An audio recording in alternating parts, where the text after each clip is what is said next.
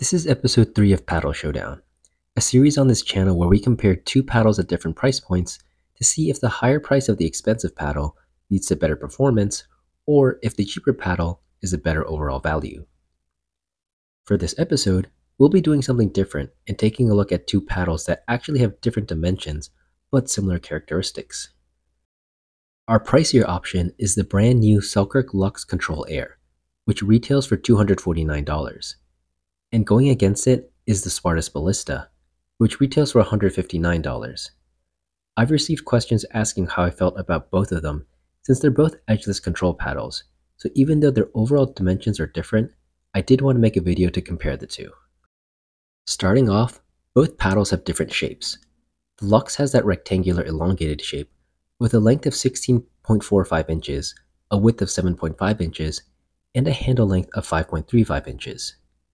Meanwhile, the Ballista has a hybrid shape with a curved top, so 16.4 inches in length, 7.5 inches in width, and a 5.5 inch handle.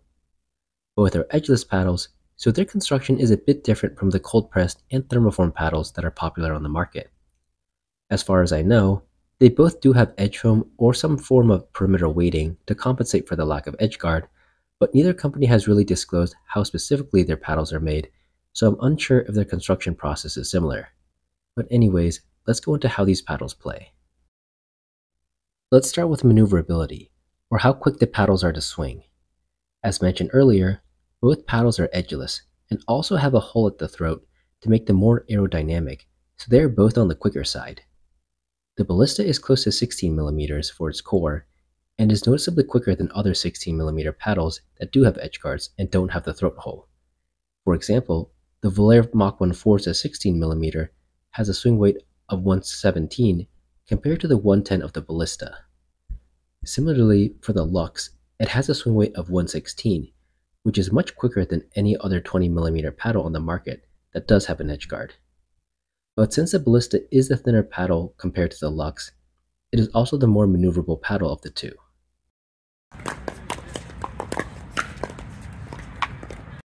Now let's move on to power, or how much force one can generate on the ball with a full swing of the paddle. While the Ballista is lighter and quicker, the Luxx is a bit heavier and also gives you more power on drives and serves. Though both paddles lean more towards the control side of the spectrum, they aren't as powerful as the Gen 2 thermoform paddles and are more similar to the Gen 1 paddles, but between the two paddles, the Luxx is more powerful. Similarly, for the face stiffness and the pop, or how quickly the ball shoots off the paddle face, both the Ballista and Luxx are also on the lower end and more comparable to Gen 1 cold press paddles than they are to the stiffer thermoformed ones. The thick core of the Luxx gives it a more substantial feel where it absorbs the power off the paddle face more during contact. So between the two, it's the Ballista that has a stiffer feel and more pop off the paddle face.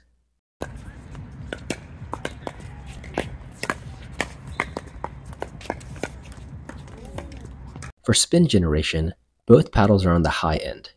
The Ballista has a Torii T700 carbon fiber surface, but it's not the raw carbon fiber with a peel ply texture on top that most people are accustomed to.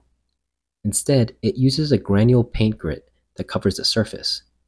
Paint grit has been notorious for wearing off quickly on paddles, like it did on the Franklin Signature and the Diadem Warrior, but the owner of Spartus has claimed that the specific paint grit they are using has more longevity than raw carbon fiber paddles.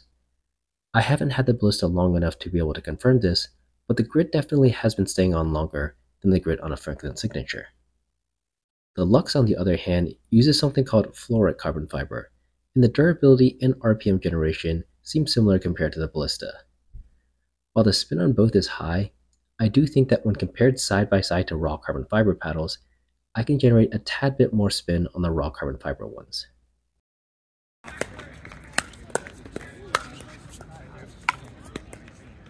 Lastly, let's take a look at the stability and sweet spot.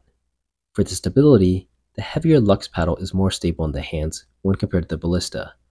Because the Ballista is very light, I do recommend adding lead tape on the sides to bump up the twist weight numbers. It's already very maneuverable to begin with, so I can afford to have that lead tape added.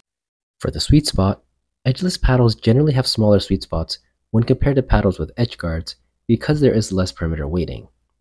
Now, what's surprising is that the thicker 20mm core of the Luxx has a worse sweet spot than the Ballista. I believe this is due to the Ballista using a polypropylene honeycomb core with more compact cells that are 6 mm in diameter compared to the 8 mm diameter cells most other paddles use.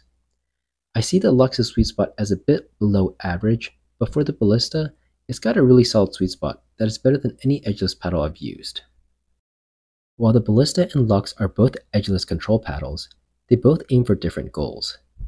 The Ballista is a fast, maneuverable paddle that's quicker than other paddles at its core thickness and provides great control and decent pop.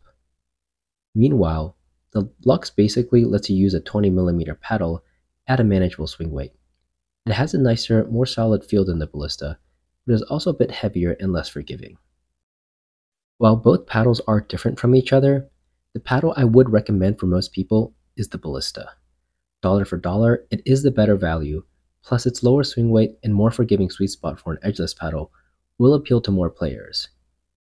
That said, the Luxx is still a great paddle with a unique feel to it from its 20 mm core, but it's just a bit too pricey. At the time of this video, there are Black Friday deals ongoing, and with a discount code, you'll be able to purchase the Ballista for under $130, so I highly recommend considering picking one up this weekend. I've linked discount codes for both Selkirk and Spartus in the video description below if you are considering either paddle.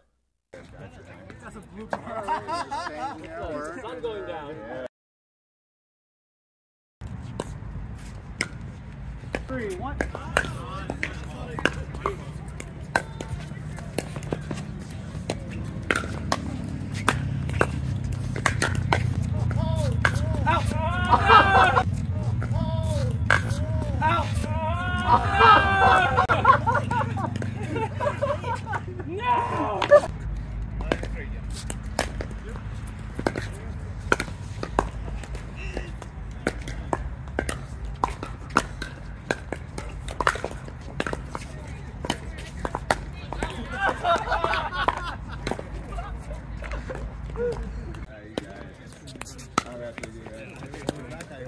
With his forehand and out. With his forehand and Out. They're gonna get you like on that. Whereas if you drop it, like you can play that game and you can hit that in consistently, even if they know it's coming, like you can kind of work on consistently, even if they know it's coming, like you can kind of work on put them down. Yeah, more. Hell yeah. Oh wait, no, next week I'm oh, you do? yeah. Oh, what, Saturday? Yeah, Saturday. Alright, fine, follow. I can also set up something at